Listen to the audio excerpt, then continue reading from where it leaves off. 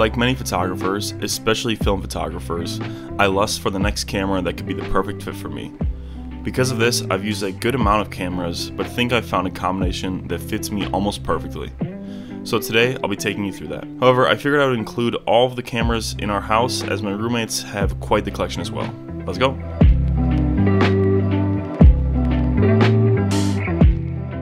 Okay, so we'll go through my personal collection first, just for ease.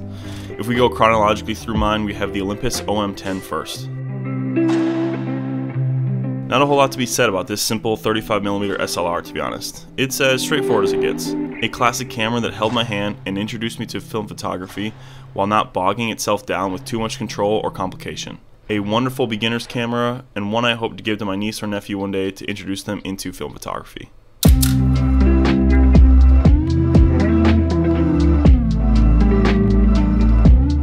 Next, the Contax T2. Although we skip many cameras in between, the Mamiya 645 being the most notable, I love my two sets of the 645 that I did have. But those are long gone, so let's talk about the Contax. While the T2 might be quite inflated, I still think the camera is uniquely spectacular. With its tiny form factor and crazy sharp Zeiss f2.8 lens, it's the perfect professional yet still pocketable 35mm camera. I like to think of it as the perfect daily shooter camera, or if I wanted to shoot photos on tour or on set, but look low-key or undercover. While I don't really have a super specific use for it at this time, I like to think that in the very near future, once COVID cools its jets, that I will be able to use it for its intended purposes.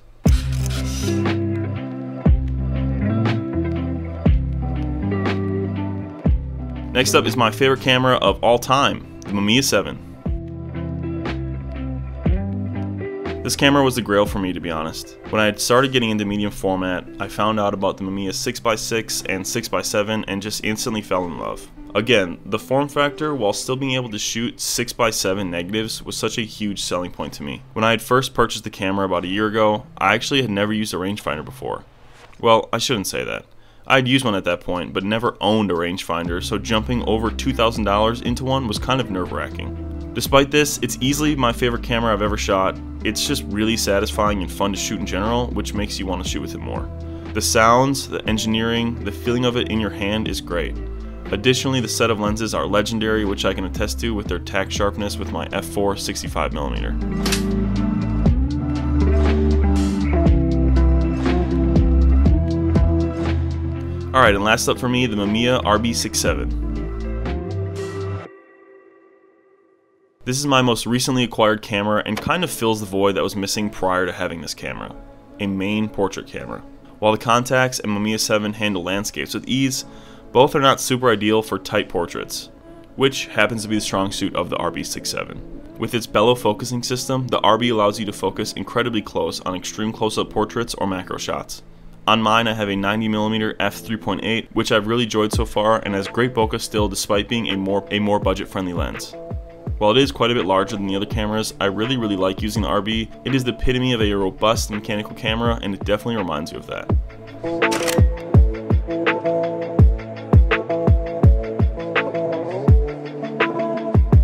Okay, and last, I do have the SX70, which I'm not going to bring up, except this photo. That's it. Alright, next up is John and his collection. First for him is his Bronica GS1.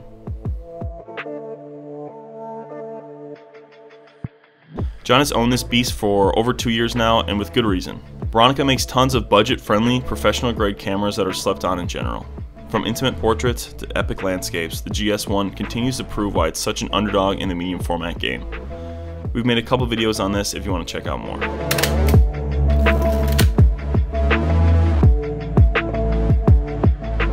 Stepping out of medium format and into 35mm, we have John's f2 and f3, the twins. Both of these, in my opinion, and I think John would agree, are Nikon at its best. The f2 being the fully mechanical predecessor of the f3, a battery-powered, more advanced version. John loves being able to shoot wide on one and tight on the other, or black and white on one and color on the other. He loves the flexibility the Nikon f2 and f3 give him, especially when coupled together in tandem.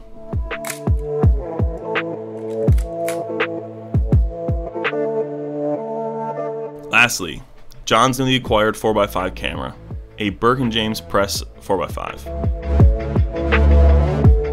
For all of us in the house, large format is a whole new adventure that we're just starting to dabble into, with Johnny being the first. John just recently got this camera after looking at them for a couple months on eBay, deciding this was an appropriate camera to learn on. In a way, the Burke & James Press 4x5 was a cross between a press camera and a much more technical large format camera. While he hasn't shot a ton on it yet, he's hoping to create some of his best work and huge prints for people in the future.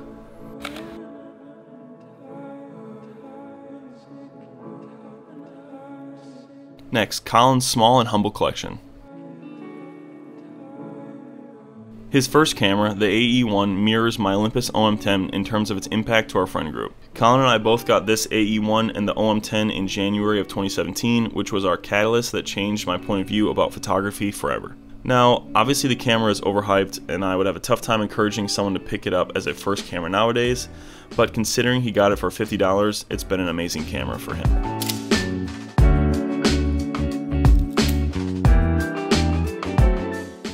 Next up, his medium format beast, which he's actually currently selling, the Contax T2. He's on the hunt for a smaller 6x7 camera, perhaps the Fuji 6x7, but nothing's solidified yet.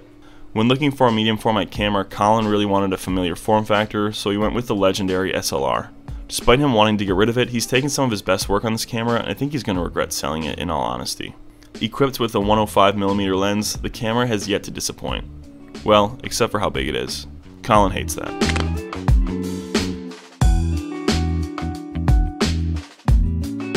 Okay, last up for Colin, and I really only want to mention this solely for flex points, the Leica M6. So Colin actually has sold this, and we never got to make a video about it. We never did make a video because with it being such a street camera, shooting it in a street setting felt most appropriate, but that time had sadly never come. Regardless, this camera has a very short legacy with Colin, but I'm hopeful it will make a return to the channel.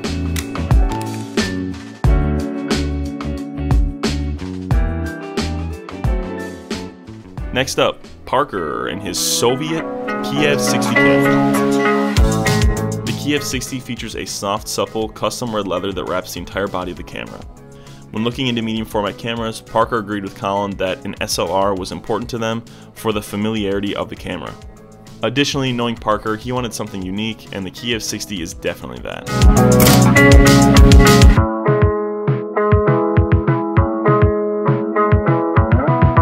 Alright, last but certainly not least, we have Dave's cameras. So first out of Dave's cameras, we have his 3D cameras, as Dave is the 3D god. The Nishika N8000 and the Nimslo are extremely similar and do basically the same thing, but deliver two very different products while shooting. Both are 3D cameras, which means they have 4 lenses capturing 4 photos at the same time. In post, you stitch them together to create a cohesive, caught-in-the-moment type photo. Between the two, the Nishika being the cheaper, more popular, shittier of the two to be honest, whereas the Nimslo is less plasticky, is more consistent and takes much more sharper photos. Not much else to be said about these as they're pretty straightforward, and if you're looking to get a 3D camera, definitely be getting a Nimslo over the Nishika, and never get one of those 3-lens 3D cameras.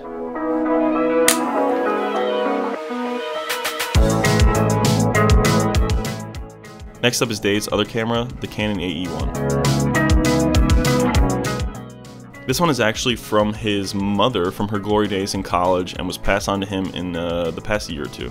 Taken mostly on trips around the state and country, Dave likes capturing landscapes with said camera, providing a great control group of images that offer variety to his plethora of 3D gifs.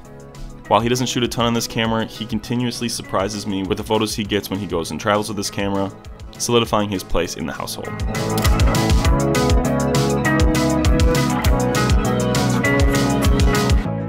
Alright, so that's going to do it for our collection, guys. Let me know in the comments which of these have you all used, which of these is your favorite, and which of these in the future would you like to see more videos on. Until next time, guys, peace out.